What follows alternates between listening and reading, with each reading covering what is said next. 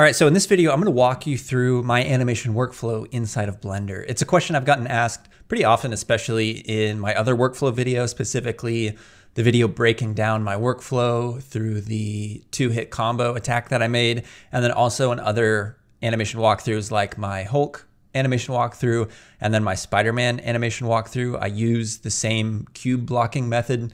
It's a workflow I use pretty often for body mechanics type of shots because it allows me to focus on the movement first and then think about the poses later. When I'm creating animation, that's the first thing I want to start figuring out as soon as I possibly can, is just how is this character or creature actually going to move?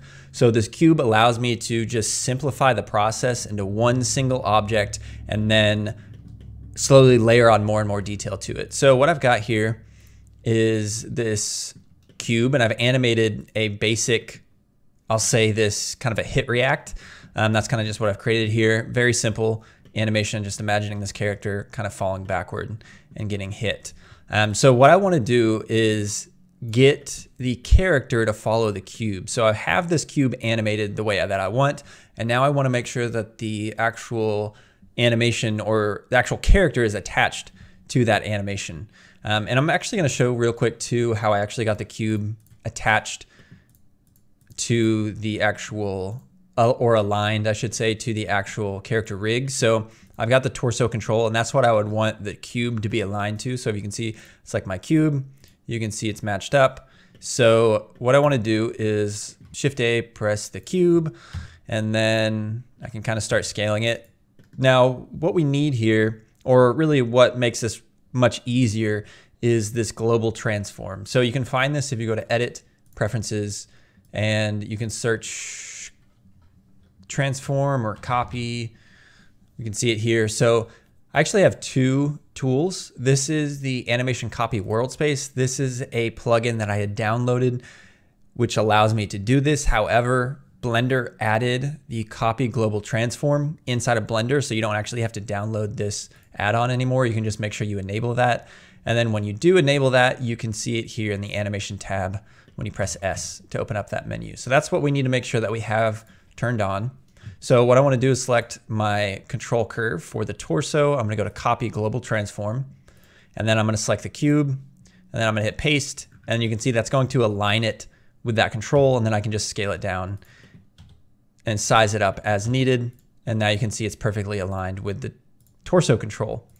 So that's what we want. And then of course, if you want to make changes to the cube, you would want to tab into edit mode and move the individual points around rather than like rotating the cube, because then that's going to mess up your orientation. This way we can adjust things like the size. If we wanted to, we could add an edge loop like I did with the other cube and scale it in a little bit closer to the actual size and shape of our character's torso. And I'll go ahead and delete that. All right, so the next thing we need to make sure that we do when we want to get this attached to our cube is we want to have the legs following the torso exactly. So we get this sort of action figure type of movement on the character where we move our torso around and everything follows. You've probably seen that in my other workflow videos inside of Maya. So we basically want to have the exact same setup for our character here. Same with the arms. The arms are currently in world space. So as I move this, you can see the arms are trying to keep their orientation. So they're not actually following the chest or the torso one-to-one. So to do this, I'm going to go to my side tab here, and I want to go to item. Now I'm using the iAnimate rig for this, and all of the rig attributes are in the side menu under item. You might be working with a different rig, but most rigs that you download will have the same sort of attributes there. Well, hopefully they do.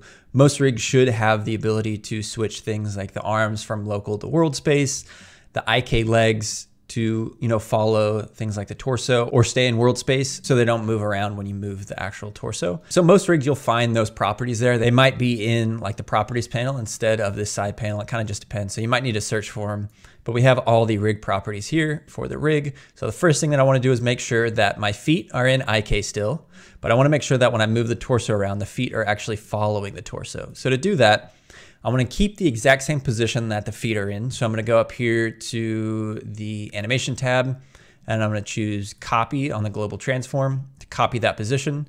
Then I'm gonna go back to item. I'm gonna go to my left leg here, and I'm gonna change the torso parent switch to 1. So it's at 0, which means this IK foot is in world space.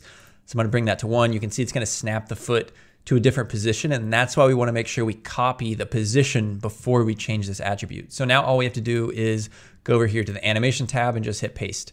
So now our foot is in the same position, and now if we move the torso around, that foot or that leg is following the torso, which is exactly what we want. So I'm gonna do the same for the right leg. I'm gonna copy the global transform, go to item, go to right leg, change the parent switch to 1, go to animation, paste. And I'm just gonna work through this and make sure I get this character set up. So the last thing that we need to do is just fix the arms so they are in local space following the body. So we just need to do something very similar. I'm gonna go to global transform and hit copy, and I'm gonna go to item, and I'm gonna go to the left arm. And what I want to change is the FK isolate for the left arm. So at a value of 0, it's in world space. At a value of 1, it's in local space. And depending on your rig, the rig that you're using, these might be named something different. So in this particular rig, it's just called the isolate value. The rig you might be working with, it might be called like the world or local space switch. And just keep that in mind. You might need to fiddle around with your rig attributes to find the exact one. But here I want to bring this to a value of 1. I'm going to go to animation, paste. So now we've kept that same pose, but now if I move the controller around, that arm is following exactly with the torso's movement. So I'm going to do the same for the right arm. Copy, go to item, right arm, bring that value to 1, and then go back to animation and paste. So we've got everything following the torso. So now the next step on this process and the next step in this workflow is actually to get the character attached to the cube itself, because we want to make sure that this character is following exactly with the cube's movement. So to do this, I want to go to my torso control here. I want to go down to the bone constraint properties. One thing to keep in mind is that you want to make sure that you aren't adding this constraint on the object constraint properties. That's a mistake I make pretty often in Blender, is that I'm not paying attention to the constraint property panel that I'm in, and I might be actually in the object constraint properties. You can see they look basically the same. It just changes from object or bone. If you're in object constraints and you are using a rig like this, the constraints aren't going to work. So you're going to make sure you are in bone constraint. I'm going to go to the relationship and I'm going to do child of, and then I'm just going to pick the cube object, and then there we go. So we've attached the control curve to the cube, and now you can see it's following the cube's movement. And this is the sort of like action figure movement that we're getting. We're getting the entire character moving. So the feet you can see here are going through the ground, but we are getting the overall movement that we want. So this is exactly what we want for this. So we're almost there into sort of finishing off this workflow. So with this workflow, once I have the character rig attached to the cube, which you've probably seen in my other videos, is that the next step that I want to make sure that I do is I want to get these feet back into their normal IK world space, but I want to keep all the information that I have here. So all the position information that it's giving us with the feet in local space, you can see it's following the torso. So we're actually getting, you know, the position that we want. The feet, even though they're flying in the air, they're still following the torso. And you can see they're landing in that exact same idle pose at the end, which is exactly what we want. If the IK feet were in world space and we did this, the feet would be staying where they're at. They would not be moving off this, and then the body would just be moving, and you would have your feet stuck in place. So we definitely don't want that. So we still want to keep all this movement, but we want to make sure that we can bring these back to legs behaving as they should. So if I move the torso, I still want the legs to stay planted. So to do this, we need to add in a few empty objects or locators so that we can take the information that we're getting from the control and then getting it back onto the IK foot when it's in world space. So to do this, I'm going to press Shift A in object mode. I'm going to go to empty and I'll just do plain axis, and then I can name this L foot for left foot. And then I want to do the same thing. I want to go into pose mode here, And I want to copy the global transform of that foot. I want to paste it on the empty, and I can actually scale it down a little bit. Doesn't need to be that big. I'm going to press Shift A, add another empty. I'm going to name this our foot. And then I want to grab the foot control on the right, copy the global transform. And then I want to paste. All right, so we've now got that pasted, and I can scale it down as well. So now these locators are in the exact position of the feet as well. So now what we want to do is get the locators attached to the feet. So I'm going to select this left locator, and this is the locator. So we're going to work with the object constraint properties. I'm going to go to child of, I'm going to go to my picker, and I'm going to choose the Lisa rig, and then I'm going to type in foot and find the, let's see, the IK foot left. And you can see my locator is going to pop off. I just need to choose set inverse to snap it back. And I'm just going to double check and make this work, make sure this works. So now you can see if I move my foot, that locator is following along.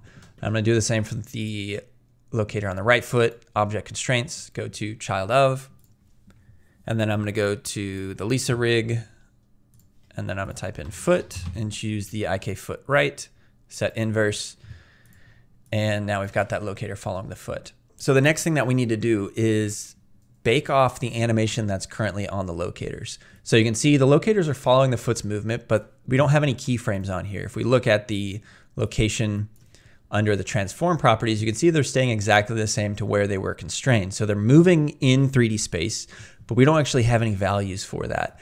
And we need to use these locators to basically get the feet back into world space and then attach the feet to the locator's movement to get this same information. It is a little bit of a long process inside of Blender. Maya does have easier ways to do this with AnimBot or the World Bake plugin that you've seen me use inside of Maya. But this is a little bit more of a manual process. So what I'm going to do is go and select the locator here on the left foot. I'm going to go to object, and I'm going to go to animation, bake action. All right, and there's a couple things that we need to make sure that we do. We need to make sure that we turn visual keying on. That way it will bake this properly. So since this is constrained to the foot, since you saw that we don't actually have any change in values in any of our transform or rotation, this wouldn't bake off properly because it doesn't have any values to bake. So we need to make sure that we turn on visual keying. You can see it says with constraints applied. So if you have a constraint and you want to make sure you bake that information, you want to make sure you turn on visual keying. We can go ahead and do clear constraints as well. So we'll just remove this constraint and everything else should be fine. One thing that we can do is that by default, it's set to a value of 1 on the frame step. So that means it's going to bake this off every 1 frame. So we can keep this like this, although it's going to add a ton of keyframes into our timeline. The animation is pretty simple. We don't actually need that many keyframes, so we can just type in a value of 4 and I'll just bake this on every 4th frame. You even could do maybe like every 5th frame, every 6th frame. You can just find what works for you. And I think I accidentally removed that. So let me open that up. Popped off there, visual keying, clear constraints. I'm gonna set this to a value of 4 and then I'll hit okay. All right, so that should work. Now you can see that we have keyframes on this locator and you can see that baking it off on 4s, it's not following exactly with the foot's movement, but that's completely fine.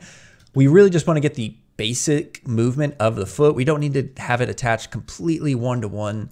We are working really rough with this too. So having fewer keyframes is, I find, a little bit simpler to work with. So I'll just keep it like that. And then I'm going to right foot. I'm going to go to object, animation, bake action, visual keying, only selected bones, frame step, clear constraints. And then, all right, so bake that off, clear the constraint. All right, so there we go. So we've got these locators or these empty objects moving. The next thing that we need to do is we need to get the foot controls back onto world space and then attach them to the constraint so it follows their movement. So I want to come down here to the left leg. Now, before I change this torso parent switch to 1, I'm going to go to animation, do what we did before. I'm going to copy its position, go back to item. I'm going to go to the left leg, turn that to 0, go back to animation, paste. And then I'm going to do the same on this foot. So I'm going to copy its position, go to item, right leg, torso, parent switch to 0, animation, paste. So now you can see the feet are back on world space. And if I play this, you can see the feet are doing what they would be doing if they were in world space right at the beginning. The feet are staying in their position and the body's moving. But now we just need to get them attached to the locators. So what I want to do is go over to the left foot. I want to go to bone constraint properties. And then I'm going to go to add bone constraint child of, and then I'm going to select this left foot locator. And now you can see the control is following the locator's movement. Same for the right foot, bone constraint, child of, choose the target, pick the right foot, empty your locator. And then there we go. So we've got the foot or the legs following the locators, but they're actually in world space. So we've kept all that same animation, but now we can actually animate this in the way that you would expect with the legs in world space. So the last thing that we need to do is bake this animation off of the foot control. So I'm going to select this foot control, shift select the right foot. We can do these together. I'm going to go to pose, animation, bake action, only selected bones, visual keying, clear constraints, on fours, click OK. And then now we can actually delete these empties. Should keep all that information. We've actually put these to keyframes, but now we can move the torso around and have it behave how we want. Now we can come in here and actually start animating the feet. So we can come in here and go to pose and then maybe go to frame 2, paste pose, and those feet are gonna stay locked on the floor. And then you can actually go in here and start animating the legs. So this is the process inside of Blender to work with the same workflow that I use for a lot of my body mechanics shots. You can see it's a little bit longer of a process than in Maya because Maya has things like Animbot and a few other plugins that make it just a little bit easier. So this is more the manual method, but you can see you can do it just fine inside of Blender. It just takes a little bit more time to set up. So if you found this video helpful, please leave a like and don't forget to subscribe for more future content. Thanks for watching.